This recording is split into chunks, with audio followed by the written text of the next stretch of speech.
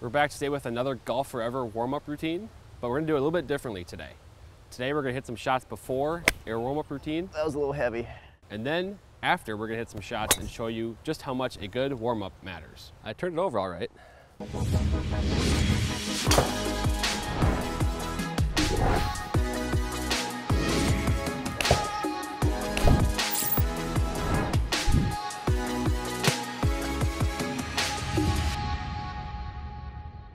Hey golfers, I'm Drew Mahowald of Second Swing Golf. I'm joined by Thomas Campbell, a master club fitter at Second Swing. We're on the driving range today and we're gonna have a little bit of fun warming up today. We have, of course, got some club comparisons and club testing planned for today, but we gotta get warmed up first, and we have GolfForever here to help us do that. But we're gonna show you first a little bit of how impactful a good warm-up can be. And so, plan today, we're just gonna hit some 7-irons, hit some drivers, kind of cold turkey here without any swings, any warm-up. And then we're gonna go through a GolfForever warm-up routine, about just a 5-minute warm-up.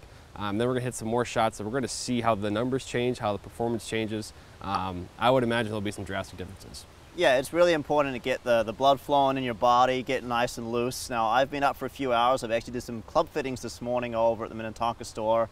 Drove across the city here, and now I'm basically cold and haven't really hit a shot all day.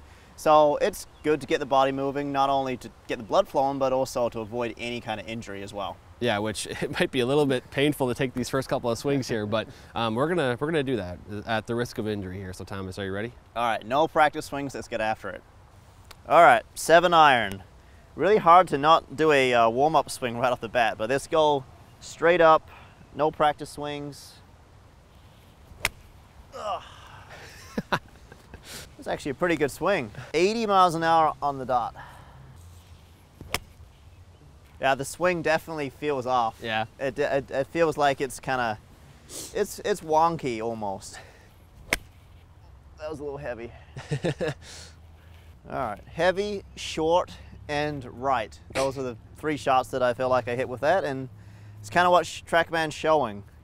That thing I only carried 158 going 166 with about 82 mile an hour club speed.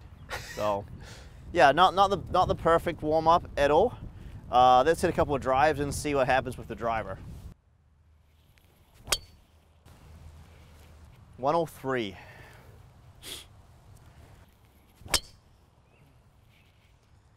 Well, it's been consistent. It's been right every single time. Interesting. Maybe not enough speed to quite turn the club over. I'm just not used to. Hey, I got a 1.5 smash factor though. Efficient. I'm just not used to not doing a practice swing and actually getting body ready for the golf swing. Seems like those 6 shots were short, low, and right, is what it felt like to me. I wonder if that'll be the same trend for me. So club speed around about 103 miles an hour with the driver. Let's see some numbers with your swings here, as you haven't warmed up yet either, Drew. Mm-hmm. So far, we're 7 swings in, and every shot's been to the right. Yep. Well, that was certainly right. I'm waiting for you to hit a shank. That was very close to a shank. Well, those are 2 ugly swings there. Okay. All right. So let's see some 3 drives to finish with. What was your club speed there? 86.9 average. 86.9 average, and short right again. Those last 2 were really close to each other, actually. It just doesn't. It feels very awkward.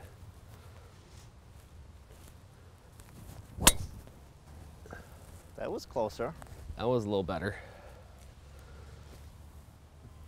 I need a golf ball.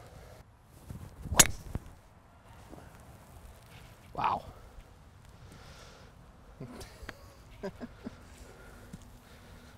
You made my right balls look pretty good there, Drew. I did.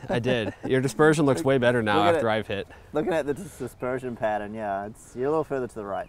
But we kind of notice a consistent trend. Yeah, we have. Everyone is over there to the right side. We can see here, if we were going to expand the dispersion pattern, we can see blue was my 7-iron cold, red was my driver cold.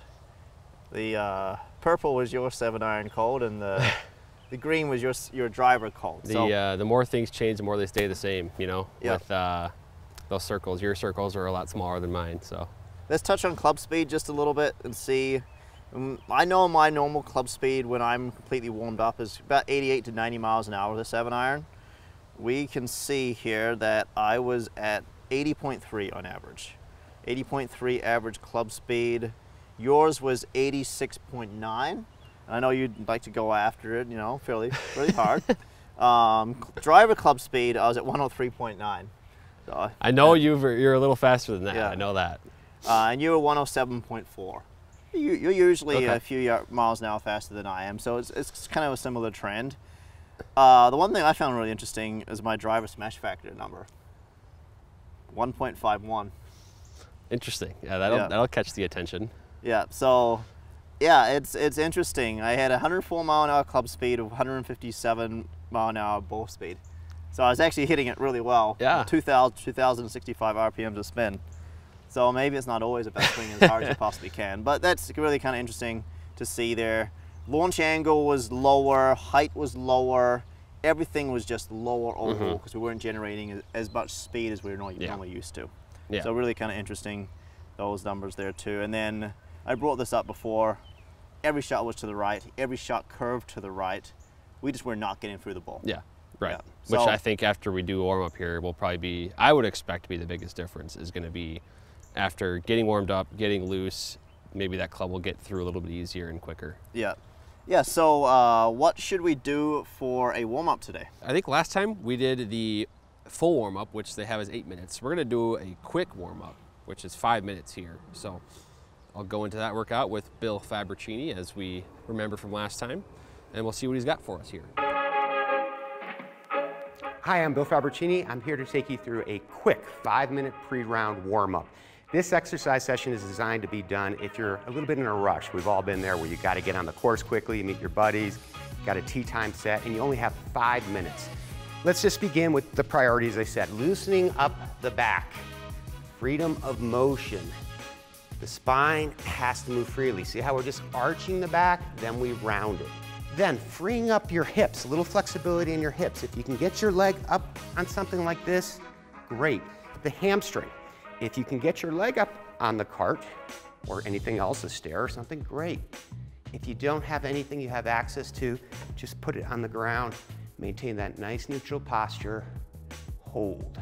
We need a little flexibility in the front of our thighs here, okay? And we also need flexibility behind our shoulders. So if we just pull the arm across the body like this while we hold this position, we can get nice flexibility behind the shoulder while we get flexibility in the front of the hip. Even 5 to 10 second stretches can be effective to improving flexibility in your body and making your joints glide more freely, make your body move better as a unit, okay? And then let's start to groove the patterns we need for golf. Here's that hip turn. See how I'm steering the hips? And here comes a little bit greater amplitude of motion into your backswing and follow through. 4 or 5 reps. And the body is connected. It's ready to go. You have blood and circulation. All it takes is 5 minutes. Remember, change comes with commitment. Do these little things on a consistent basis. It will really change your game. All right, we're all warmed up, and now we're going to hit some shots and see how the numbers change. Yeah, right at the flag. It's a tiny bit fat, but I can see my club speed is way up there again.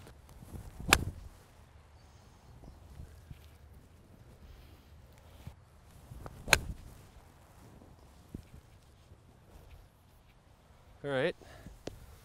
That's a lot more club speed there. Yeah. I turned it over all right.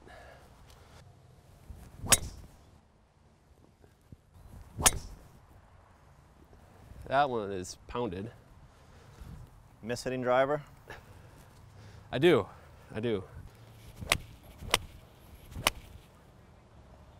That's like a foot right of the pin, or the target. Yeah, those 3 were a lot straighter. Able to get that club head around a little bit easier? Yep, right down the line. Mine were too, I just chunked them. And 88.2 club speed, almost the same as what I am when I'm warmed up.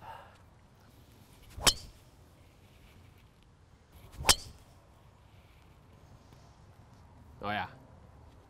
That's out there. That's good. They're all right next to each other too, I feel like. Yeah, you helped me out with my dispersion pattern a little bit there. Once again? Yeah. Okay, Drew, did you feel like you were more warmed up after doing the GolfForever warm-up? Yes, I did. I felt like I could kind of really go after the ball a little bit more with these last 6 swings here. I know my club speed went up quite a bit, and I wasn't fearful of getting hurt or injured or anything like that. And I just felt like, you know, especially like, you know, the core muscles and, you know, your hips were a lot looser and able to turn a little bit more. Yeah. And this isn't like a scientific, it's not going to be Yeah. so much that we're going to say you're going to magically pick up 10 miles an hour club speed. Well, and it's just not by a doing secret short that warming up, you know, will increase your club speed. I mean, that's not a secret, but we're just showing you the GolfForever warm up, and then here's just a quick sample of how our numbers changed. Yeah, so talking about your numbers, so when you were cold, 86.9 mile an hour club speed, 7-iron warmed up, 95.8. That is almost 9 miles an hour extra speed, which is going to cause the ball to go a little bit further. Oh, yeah. So instead of hitting it, well, a 149 carry going 155, you're a 174 going 179. Yeah. Yeah. And they were flying much straighter too. Yeah. That was the other piece that we noticed is once we were warmed up, the ball was not going to the right for both of us. Oh yeah, it was straightened out for both of us. We were not having that right ball, and I think it was just because, you know, our speed are catching up that club a little bit square at impact, just because we're swinging a little bit faster to what our body's used to. Yeah. Well, let's talk about driver, because driver was interesting. You actually, your average carry distance was almost 300 yards once you were warmed up, which is pretty impressive. When you were cold, 107.4 club speed. When you were warm, 118.7. Yeah. So and I will admit, I mean, I was going after those a little bit, but I mean, that is how I would swing the driver on the golf course. So kind of how you play. Which can be good and bad, but that is how I swing the driver. So yeah, so you picked up some distance there. Now talking about myself here, I went from 80.3 to 88.2 mile an hour club speed. You've seen a lot of our videos. When I'm hitting a 7-iron, I'm around about 88 miles an hour exactly to 90 right. miles an hour with a 7-iron. So I was pretty close to warmed up, pretty close to my carry distance and total distance and what I would expect out of a 7-iron. When I was cold, it was a lot shorter. It was a little bit to the right. I picked up 8 miles an hour club speed. And then driver, same thing. I picked up 8 miles an hour club speed for going from 103.9 to 111.4. So yeah, it was really kind of interesting. I basically picked up 30 yards carry distance and 20 yards more distance overall by being warmed up and having that extra 10 miles an hour club speed. Yeah, so it's nice because that was just a 5-minute warm-up we did. It wasn't going to the range and beating balls for a half hour or maybe even an hour. That was 5 minutes. You can do that in the parking lot. You can do that, you know, right by the clubhouse, whatever the case may be, and then you're ready to go. And you're going to get the club speed numbers and the performance that you're used to seeing with just a quick 5-minute warm-up and nothing more, which is really nice, and I think that's really cool to have that from GolfForever. Yeah, and I talked about dispersion going from right to more straighter, but also the consistency. The consistency was way better. When you first hit your first 3 shots with the 7-iron and the driver, there was some fairly large dispersion circles there. A little bit short right, and then you'll notice it got a lot tighter, essentially, with your dispersion pattern. Mine was, believe it or not, even tighter yet, but also just a little bit straighter. I actually drew the ball a little bit with the driver, which I was very happy about. Yeah, for sure. I know you like to play that little draw when you can. So, but I mean, this is really good stuff. This is, again, not something super scientific. It's not a groundbreaking idea that we're showing to people that you can warm up and you're going to have better performance, but it's just nice, again, the 5-minute warm up from GolfForever. Be able to use that quick, and then all of a sudden you're ready to go and play on the golf course. Really nice to have. And now we can do our club comparisons, club testing today, and we'll be all warmed up and ready to go. Yeah, GolfForever's got some great stuff on their app. You can also use the app on your phone, on your iPad. You can also use their website as well. Make sure to subscribe to their subscription that they have, their workout subscription, and no doubt your game will get better, not only warming up, but also stronger, more flexible too. Absolutely, and of course, for a limited time, use the promo code SWING25 for $25 off that membership to GolfForever. So a lot of great stuff there, a lot of great benefits to have, and it can be yours. So Thomas, thank you for joining today, and now we're ready to go and do some more club testing. Yep, let's do some testing.